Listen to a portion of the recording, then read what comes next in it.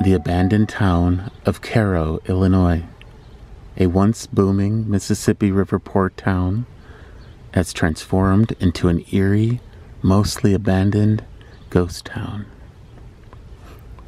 Situated at the confluence of the Mississippi River and the Ohio River, at the southernmost point of Illinois, the port town of Cairo boomed along with the steamboat industry.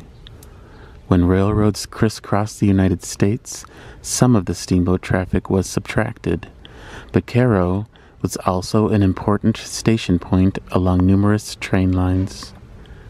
Today, however, a walk or drive through Cairo will find it eerily empty. The historic downtown area, once bustling and busy, is now filled with crumbling brick and plywood-covered windows.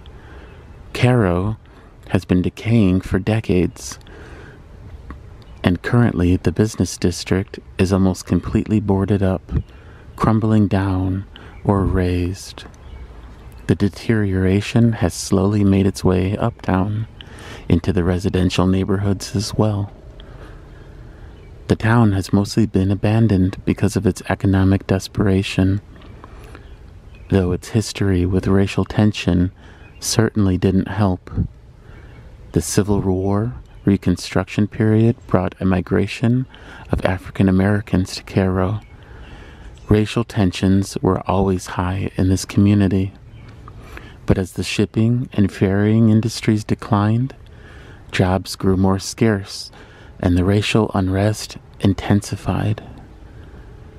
In the mid-1960s, the alleged murder of a young black soldier on leave in Cairo prompted protests and riots. The National Guard was briefly activated. In response to perceived threats from the black community, the white community formed a civilians militia called the White Hats. Predictably, the group was more focused on quelling black protesters than improving the community as a whole. The racial unrest and economic short-sightedness continued, and everything in Cairo organically declined over the decades to come. Some black Cairo citizens left for progressive pastures. Many business owners and few rather large industries were economically forced to board up shop. The town's population, which had been over 15,000 at its peak in the 1920s, had dipped to 6,000 in the 80s.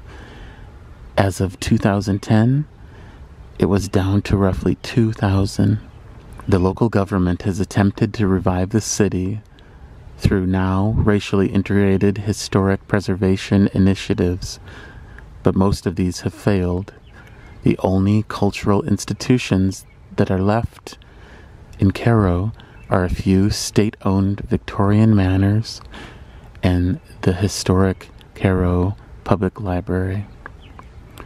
Much of the rest of the town has been abandoned.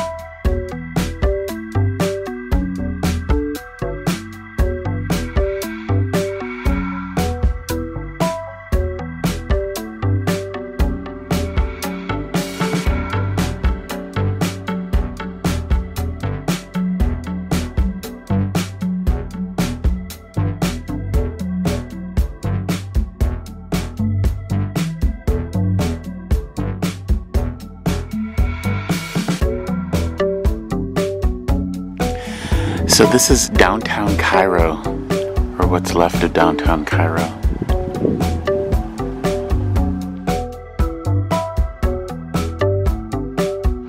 There's There's a tree growing out of the building.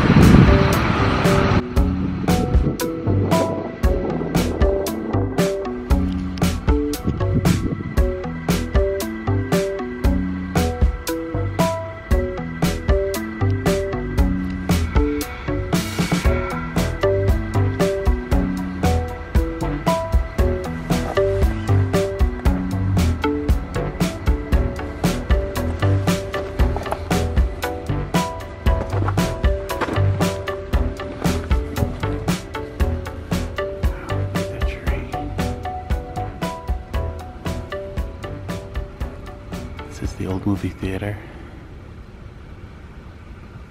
Balcony.